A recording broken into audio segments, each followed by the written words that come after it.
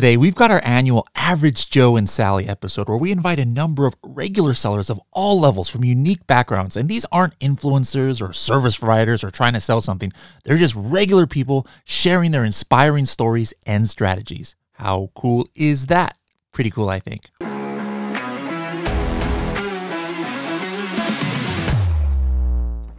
Whoever said good things come to those who wait probably didn't run an e-commerce business, especially not a global one.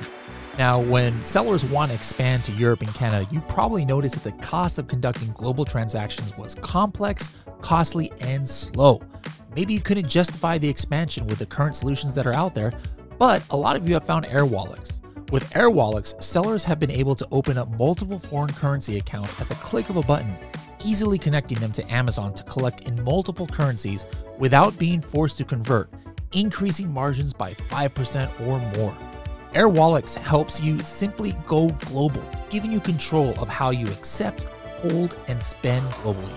From online payments to borderless cards, you can now focus on growing your business, selling in new markets at the click of a button without getting feed to death. I'd like to offer you the same wonderful experience that a lot of sellers have had. Sign up with Air Wallets at www.airwallets.com/H10. That's www.airwallets.com/H10 and get a $500 annual bonus. Hello, everybody, and welcome to another episode of the Serious Sellers Podcast by Helium 10. I am your host, Bradley Sutton, and this is the show that's completely BS-free, unscripted, and unrehearsed, organic conversation about serious strategies for serious sellers of any level in the e-commerce world.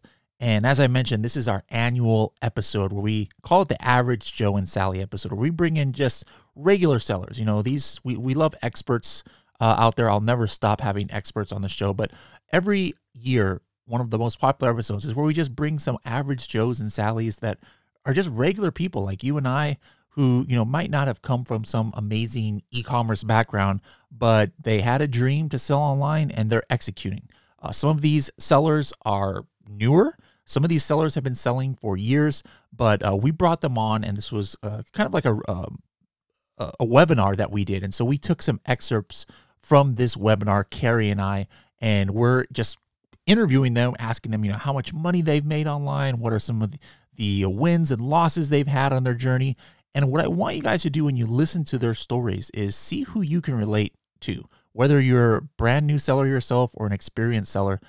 I'm hoping that you can find some motivation listening to these real people with their real stories. So let's go ahead and hop into it with our first three guests. I'm Richard Toops. I live in Boquete, Panama.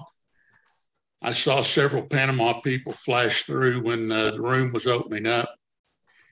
And I built automobiles for a long time before I got involved with Amazon. So build automobiles, like what's that? Like you took broken down cars and then you rebuilt them, or you built cars from scratch? Or what? No, built brand new automobiles for General Motors.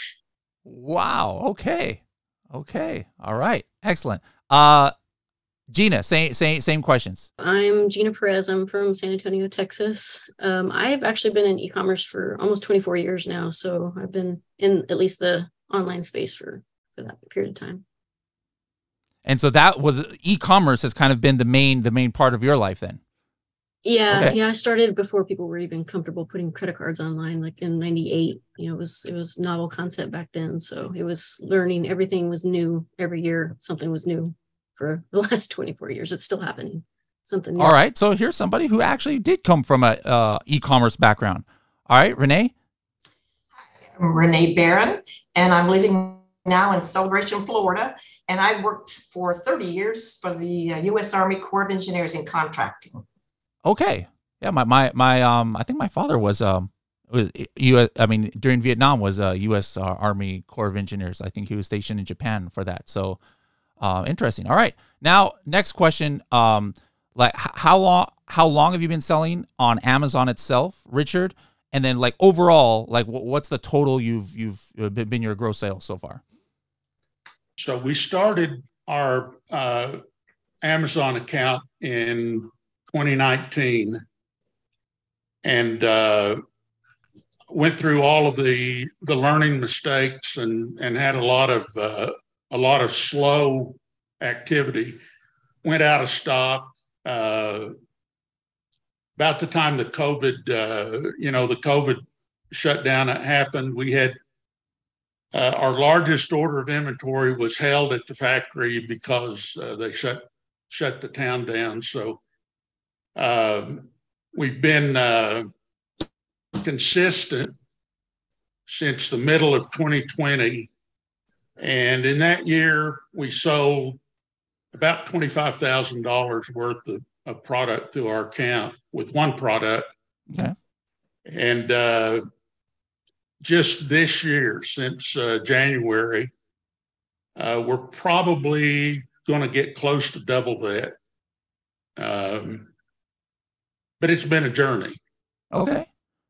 All right. So it's like you've been selling for about 2-3 years. Goal is double your sales to 50,000. So time wise, maybe not completely new, but you're gradually getting up there in sales. I like it. And what would you say, like, if I were to ask you for a 30-second strategy for everybody out there? It could be something about like just like staying motivated. It could be something that turned the corner for you for your profit. Could be about anything. What could be about living in Panama, taxes? I don't know. What's your 30-second strategy for everybody out there? Well, the most profoundly important thing for us is learning about Helium-10. And there was almost a naive kind of an approach, because back in the 90s, we had an eBay account and we were doing, different types of attempts to sell online. But until we began to really get into how this works, it was just going in a circle. So Helium-10 provided us a pathway to begin that process of working our way out of that circle. And once again, it's been the journey part of it for us has been we're learning something every week. So that's been probably the most important single thing that I can think of. Okay, I like it, and I especially like too that you're no spring chicken like me, as they say, like, so there's no right or wrong age. We've got I think Kevin on the AM/PM podcast last week had somebody who started selling when he was 10 years old. We have people. Paul Miller started when he was like in his late 60s, I want to say. So there's no right or wrong age to get started in e-commerce. That's another thing that I love about that. All right. Same questions for Gina. So for the Amazon side of things, now that since you started your own private label, I know you were in e-commerce, but like working for other companies, but since you had your own thing going, what would you say is your total gross sales that you've been doing, and how long did it take you to become profitable, if you are? Yeah, so with my own product, because I did some test products on Amazon first to kind of get my feet under me and figure out how the process went. So my first official sale on my own product was in April of 2020. And so 9 months worth of sales, I was just shy of 6 figures. So, I mean, there's like a couple thousand that I was short. So I was going for the goal, but if I'd had the other, months of sales, then I probably would have hit it. And then over the next 2 years, I've seen an average of 55% growth year over year. So it's been good. Very nice. Strategy for me, like I would say, because I'm pretty much a one-person show, was I had to kind of implement the 80-20 rule, not just in advertising dollars or budgets, but in how I spent my time. So I just been, most of my time on the 20% of the things, the projects or whatever that were going to benefit my business the most. Mm-hmm. And the one thing that I think I knew that I didn't want to do, and it's just a headache for me, was I found basically a bookkeeping agency that helped me get control of the books right off the bat. So I knew where profitability was, where expenses were, where anything that was or wasn't working, anomalies that were sticking out. Having somebody like do all the work for me to just be able to look at reports, because in my previous career, I'm used to looking at the flash report where I can see all the numbers and some BI person put it together and I can make decisions from there. me having to do all that and then look at it and make some analysis about it is just kind of time consuming. You get lost in it. So hiring a bookkeeper and a CPA was really like that, weight off my shoulders of, okay, somebody who knows what they're doing, because there's all the expenses and stuff that come not just from Amazon, but pulling data from Walmart, pulling data from any other channel that you sell on to make sure that all of your P&L is in order, so that you know where you need to cut, if you're profitable, what's working, what's not working. It just makes it so much easier. So I'd say right off the bat, if you can kind of get your books in order, instead of what I think a lot of people do is they do all the marketing and selling first, and then they come back and be like, oh, but this little formula that I used at the beginning said I was going to be profitable, but I didn't account for business insurance, and I had to buy a new computer, and legal fees, all these other things that people just don't account for. That's kind of what I banked on at the beginning. Okay. All right. Excellent. Renee, what about you? How long you been selling? How much have you sold? And what's some advice you give for newer sellers like yourself? Well, I have started in 2022. Got my product. I only have one product, 2022, and I've only sold about 8,000 total. So a long way to go. Brand new. I love it. I love it. Now, you three are all elite members. Sometimes people say, oh, hey, elite members, is only for, being 9-figure, 8-figure sellers, but you are on the newer side, in the last couple of years, or even the last few months have started. So some people might be like, what in the world? Why would a newer seller be a part of the elite program? So just really quick, 30 seconds or less. Like, Richard, what's your biggest benefit you're getting out of the being an elite, even though you're still a newer seller? The depth of knowledge and the availability of the help that we've been able to get from the other elite members that recognize, and that I think that was important, that right away they recognized what our question was. And so there wasn't a lot of trial and error. We were able to get specific help right away, and that made a big difference. I'd piggyback off of that too, because there's some specific things that go wrong for you that you may not have experience with, and anybody and everybody on the call is willing to help. They may either have been through it, or it's kind of a big think tank of how can you solve the problem, try this or try that. Because, again, not everybody works. The solutions don't work for everybody whenever you're doing anything on Amazon. But just being able to ask those questions of people that are not trying to sell you something is a big difference for me. When you're trying to go to a consultant or an agency, they want to have consulting hours or a plan. You kind of have a retainer with a whole bunch of sellers that either have been where you are, or just great e-commerce people, or great minds that are problem solvers together, and kind of put some information together and try to solve your problem and help other people. You might have some input too that help other people solve their problems. How's it been being an elite member? What benefit are you getting from that? Well, I just knocked it up to elite in November. Okay. The first thing I heard was that you were having your quarterly workshop out at Irvine, California. And so I just went to that, and I was just awestruck by the amount of knowledge in the room and the information we were being given. And I just thought, oh my gosh, this is great. Also, so I get on the roundtable with Kevin King. I get on the weekly calls, and I've just started taking advantage of, we can have a monthly call with both Carrie and Bradley, and they just dive into whatever you're asking, and such a lot of help. So it's the communication that I appreciate, the knowledge that everybody is so happy to give me. Yeah. Awesome. All right. Well, Richard, Gina, and Renee, thank you for joining us. And, if one of you guys out there, saw something or heard something that resonated with you, I hope you get inspired by them.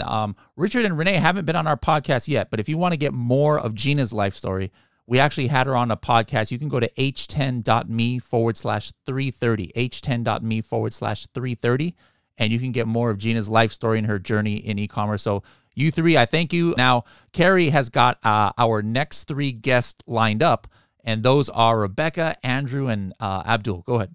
What I want to do is just start and have you introduce yourself, and then just let us know, what you were doing before you started selling on Amazon. And I'll go ahead and start with Abdul. And Hey, yeah. Harry. Hi. So, well, I'm still programming and testing software for the international finance industry. So I haven't really left the nest yet. I'm still with that. All right. So you're kind of still in it. Very nice. Yeah, I think that's pretty common for most people. I also have a job as well. So all right. So we'll go to Rebecca. Let's just go ahead and just introduce yourself. Maybe also say, how long you've been selling and then what job you had before you started selling. Hi, yes. I've been selling for about 2 years now, maybe a little longer. I kind of had one product for a few months before that. And then before, I've been a stay-at-home mom, really. So I've been out of the workforce in that capacity anyway for about 15 years. Very nice. And, if anyone else is a stay-at-home mom, I've heard that moms get stuff done very well. So I think it's a good strategy to start selling on Amazon because you're just going to get stuff done and be efficient. So, all right. And then Andrew, how about you? How long have you been selling? And, what was the job that you had before? Sure. I've been selling since November 2019, and job before I did technical sales for water treatment chemicals. So I would drive around and do some testing, but also do sales of water treatment chemicals. Very nice. So I love the diversity of jobs beforehand because it goes to show that, anyone can really, start to learn this stuff. I think Andrew had the most boring of the group. I can't imagine doing that. I've had like so many jobs in just the short amount of time I've been out of school. So it's like I make up for it in creativity, I feel like. All right. And then let's go ahead and talk about your gross sales and, how much you've sold all time. So I've been selling since 2016. At my peak, I hit 60K a month, which has gone down a bit for various reasons. So I would say it's half of that now, around 30, 35, peaks to 40. But I'm pushing the envelope. Hopefully I'll be able to do more soon. Yeah, in 2021, I was about $180,000 in revenue, and I was not profitable. Last year, I was $800,000 in revenue, and I was profitable. And then this year, so far, January and February have been really good. I've been about double my numbers from That's amazing. 2022.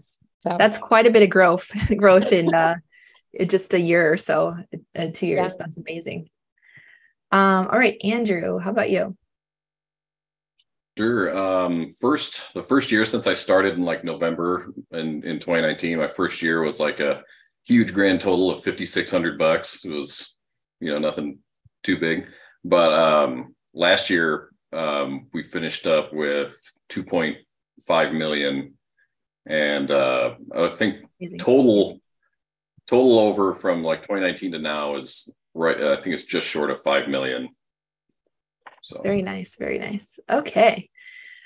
So the next question I'd like to, and I think you guys have some good stuff here, is if you could give a 60-second strategy that you could share with the group that you think has helped you or that you want to talk about that it would be helpful for everyone in the audience.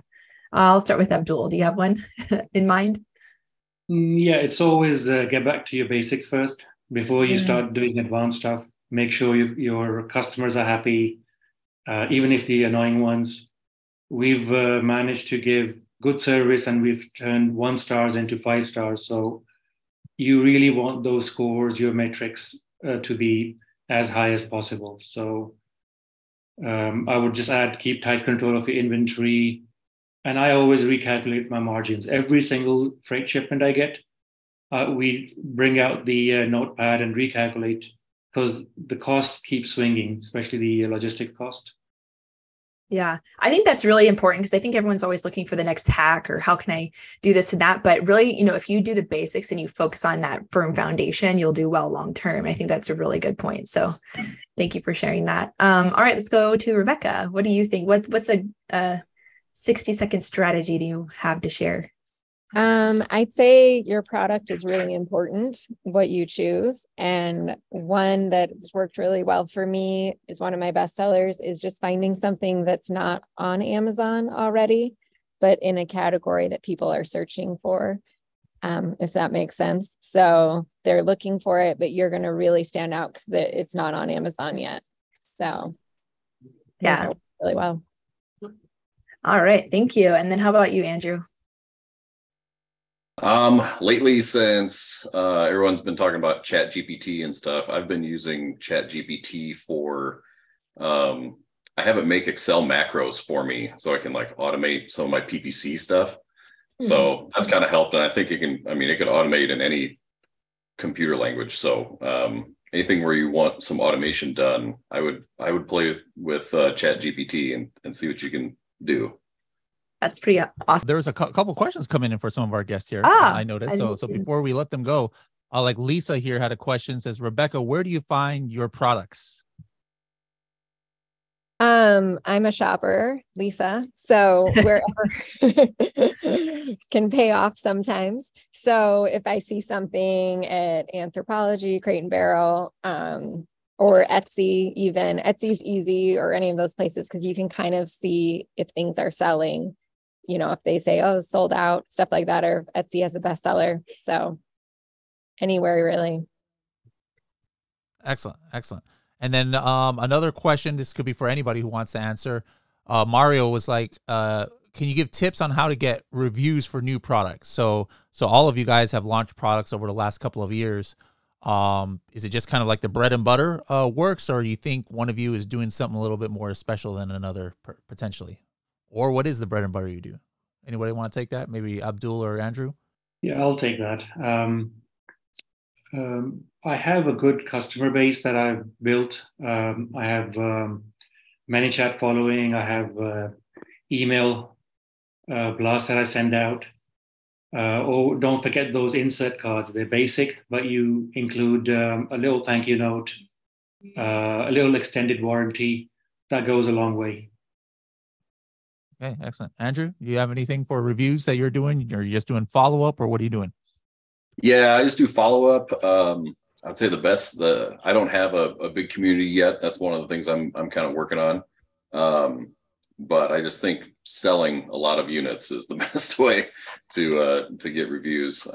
Just kind of keep that in mind when you're launching a new product, that you're going to have to keep the price low and, for a certain amount of time until you get 20, 30, 40 reviews. And then you can, start to bring your price up and, just kind of see what happens. All right, cool. Well, Abdul, Rebecca, and Andrew, thank you so much. I hope to see you, each of you guys soon. I know a couple of you guys might be in Vegas for the Prosper Show, so I'll see you then.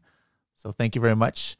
All right, next group, we're going to invite up Jake and Gonzalo and Elizabeth. All right, so Gonzalo, if you can just introduce yourself, where you're from, and how long you've been selling on Amazon, and what did you do before your Amazon life? I'm from Chile, Latin America. I started on November 2019. Before this, I was sales manager on Johnson & Johnson in the personal care area. And then I tried a lot of things trying to start a company as an entrepreneur. Okay. And what inspired you to get into e-commerce? Actually, there was two companies that always called my attention. One was Amazon, and the second was Disney. It's Disney. I love them. So hi, my name is Elizabeth. I'm originally from Nigeria. I live in Las Vegas. I've been selling on Amazon since 2018.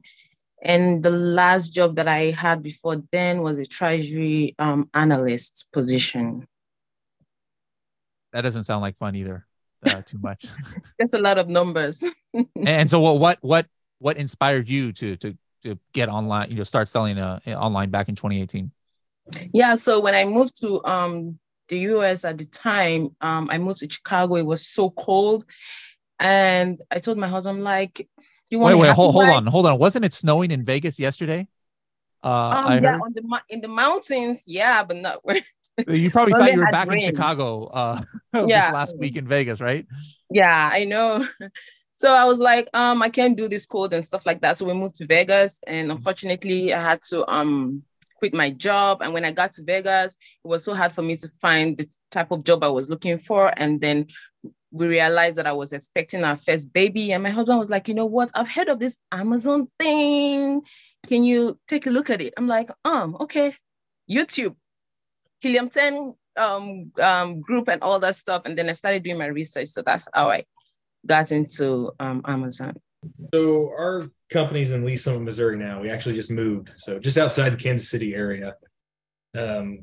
Mark started selling on Amazon, flipping used books back in like 2012, I think. I started with the company 2014-ish, early 2014, I think. So we've been here a little bit. Gonzalo, from since you've been selling on Amazon, I think you said, I forgot what you said already, 2020, 2019. How much have you sold gross sales overall, would you say, if you were to estimate? I think overall it's around $1 million. But the important thing for me is I only have one product. So $1 million from one product and just like some multiple variations, like some colors or something you have, exactly. But just one core product is all you have. Yeah. What would you say has helped you get to that level? Because that's not a level that a lot of people get to, where with one product they can sell $1 million. There's a lot of $1 million sellers out there, but the majority probably sell multiple, products. So was it just a matter of focus, or what helped you get there? No, I think I have the mentality that you can be profitable since your first month. As I came from a corporate mindset, you have to love of self-control, not spending on PPC more than you can afford, for example, and be extremely rational in your day-to-day control. I think that there is also an important thing that I always say, I don't know if I'm the typical guy selling on Amazon, because I'm start from the product. I have an experience, an accident, and for that occurred that I figured out that everybody needs this product. So when I got the product, I start selling on Amazon. So it's kind of different storytelling. Okay. Now, what that was a strategy in itself, but maybe another strategy you can give out there about something that you think that you're doing that's unique, that's helped you, get ahead. Maybe it's on PPC, maybe it's on, anything you want to talk about. I do a lot of social media. I have my routine that includes Helium 10 every single day to check atomics, profits, everything. So it's very methodic, and also create new things on social media every time you can. Speaking of TikTok, Elizabeth, tell me about you actually found a product idea on TikTok once, and then tell me, like, that one product in like 2 or 3 months, how much did you sell? I know some crazy story. Yeah, that was like my hero product for last year. That product did over $2 million for sure. In 3 months. $2 million in 3 months. Yep. That escalated quickly. So like what, you were just scrolling in TikTok, or were you looking at certain hashtags, or how did you even find that product? Fortunately, I was just scrolling on TikTok and just found the product. It just happened that it was right up my alley. It was, within the niche that I was already selling in. So it was just easy for me to just hop on that and, brought it onto Amazon, because at the time the product was not on Amazon yet. So I was like the first person to sell that product on Amazon. All right. And so that was just a couple months. Now, obviously, you're not selling $2 million every 2 months, but if you were to estimate how much money you've grossed on Amazon since you started, what would that be? About 22 million for sure. Okay. Wow. So I would assume that's a little bit more money than you're making in Chicago or when you were living in Nigeria. Of course, I was making $150 a month back in Nigeria at the time. Wow. So definitely like huge difference. There you go. Well, if that's not inspirational, guys, I don't know what is. All right, let's move on to Jake here. Now, Jake, what's a strategy that has helped your company that you work for selling online, where it's, like helped you level up, whether it's something on PPC or whether it's something on your listing optimization? What would you say? We typically try to avoid a lot of fluff in our copy. Just kind of. What do you mean by fluff? Just a bunch of nonsensical words to force in keywords, I guess. We try to make it easy to read, otherwise people don't read it. But the other thing, we kind of try and keep it simple. Just make sure the math works, because if you're looking at buying a widget for $5 a unit, but don't consider the testing and all the fees and importing and all that other cost and labor, and then you have to get it to Amazon, like, you can get upside down really, really quick. We try to always have an out. It's just nothing super groundbreaking. If we're placing an order on a new product we're launching, we'll kind of, depending on our cost, we'll look at how many we got to sell to at least break even. Nothing super sexy. Thank you, Elizabeth. Thank you, Gonzalo. Thank you, Jake, for coming on here. All right, we only got 2 groups of people left, and our next group we are going to invite to the stage is Ahmed and Ryan and Rolando. Hello, name's Ryan from Las Vegas, Nevada as well. I've been selling online on Amazon since 2012. Very nice. All right, and then how about Rolando? I've been in the e-commerce game since 2002 and on Amazon since 2013. Very nice. Seasoned seller there. And how about you, Ahmed? For me, I was living in China and recently moved from China. I was living, I spent more than 10 years. I have a marketing agency, and I found myself in Amazon, let's say by luck. And it has been 1 year, 1 year in Amazon business. Very nice. Awesome. Okay, so the next question is, what inspired you to get into e-commerce, and what were you doing before selling? I think let's start with Ryan. Sure. So I actually graduated college in 2012. I started selling in 2012. It was actually a friend in college. He sold some textbooks online over the summer, and that's when I realized, holy crap, you can sell stuff on Amazon. So got involved on that. Very nice. And we went to the same university, a very nice university, kind of expensive. Do you think it's important for everyone to go to college, or do you think you can do this without a college degree? You can, the bottom line is you can do this. You can do a lot of things without a college degree. And I think the world's kind of shifting a little bit. I know it's kind of, it was the normal for people to look at your degree when you're hiring, but there's I don't know, you can do a lot without a degree. But I would say if you have the ability to go to college, definitely do that, because the experience you get and the people you meet and all of that is wonderful and not replaceable, but it's not required. Yeah. Awesome. Thank you. And let's go with Rolando. What inspired you? And Well, before being in the e-commerce game, I was working at Philip Morris, which most people know Marlboro Kraft Foods, and I was in the packaged goods industry. Knew nothing, zero about e-commerce, knew zero about Amazon at the time. When I was there for about 5 years. Then, early 2000s, everybody wanted to be in the tech game, and friends were like getting, bonuses and Porsches, and money was flying around. So I thought, I gotta get in on that, man. So I went in and worked for an electronics company. That's where I started. Oh, wow, the electronics is kind of fun. Then everything kind of collapsed. The telecom bubble burst. And then by sheer luck, I decided, well, why don't I just sell a couple of these products right here and let her in my garage? Sure enough, instead of throwing them in landfill, I decided, well, I could probably do this. Moved 10 years later, got into Amazon. First year selling on Amazon, only sold $10,000 worth of product. Now, we were already profitable on our own website. And that was it's really like a goose egg, because we thought we'd sell just like on our own website. Got to apply the new rules that Amazon has. So once we started doing that, things started taking off year number 2, 3, 4, 5, and so on.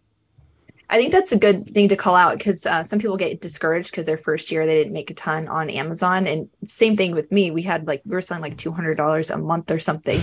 So you figure it out over time and you learn, and then you can grow. Do you have any kind of tips on that, like taking it to the next level? If somebody's starting out, maybe their first year, they did just a little bit. Like, what kinds of things did you do to take it to the next level? Well, the first thing you got to do is find a way to clone yourself. And the scariest thing to do when you're starting is adding people, because you don't trust people. You don't know if they're going to take your secrets and what you're building up. And it took me a while to understand that. And I would definitely advise people that are starting out, find even a VA that can do some of the work for you somewhere, something, anything. Because the more you can peel off from your plate and let somebody else handle for you or outsource, the more you're going to be able to then dive in deeper and deeper and understand the business better and understand the customers better and understand how to market and understand how to YouTube. All right, guys, I'm going to have to hop in and cut it off right here because this episode is going too long. So we're going to come back with part 2 in just a couple of days. But let me know what you guys think so far. Who did you connect with? Was it Rich, who's a newer seller, or Renee, or perhaps Elizabeth's story really inspired you? That's the whole point of this episode, is to show you that you don't have to be some e-commerce superstar in order to kind of work towards your dreams of selling online. So I'm hoping that at least one of the guests today have inspired you. And in the next episode, we're going to continue on with some of these guests and bring on some other ones who have collectively sold hundreds of millions of dollars. So I'll see you guys in the next episode.